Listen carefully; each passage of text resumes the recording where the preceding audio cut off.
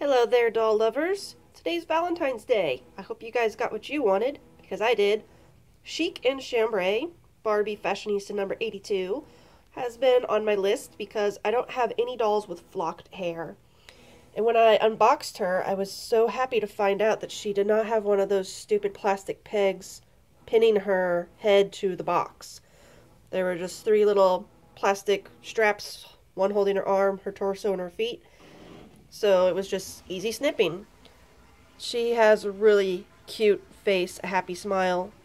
She's got this little, smudge on her cheek. I don't know if that's something I can wipe away or if it's just kind of like part of her manufacturing.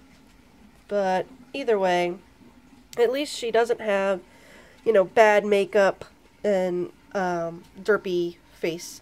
I did notice that around this eye, there's a slight seam. It's like a circle. And it's not really showing up on camera. It's just so faint.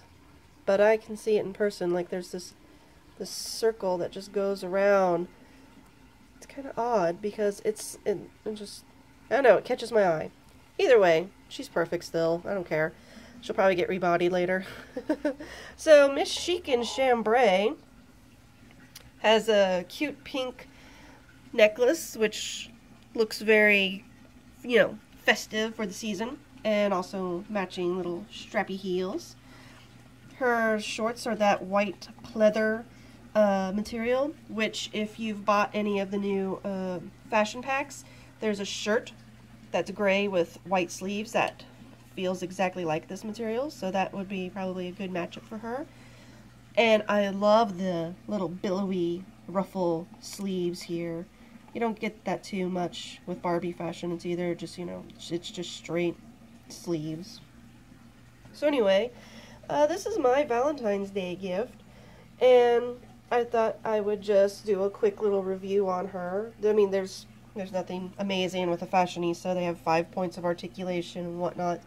But it's usually their face, hair, clothing that really is their selling point. Although we would like for them to all just come with more accessories and, heck, bendable knees. I could deal with the arms in a fixed position, but not the legs. This just kills me right here. You can't set a doll at the table and have, a spectacular little Valentine's Day evening with Ken when her legs are sticking straight out. Alright, so happy Valentine's Day. Keep collecting.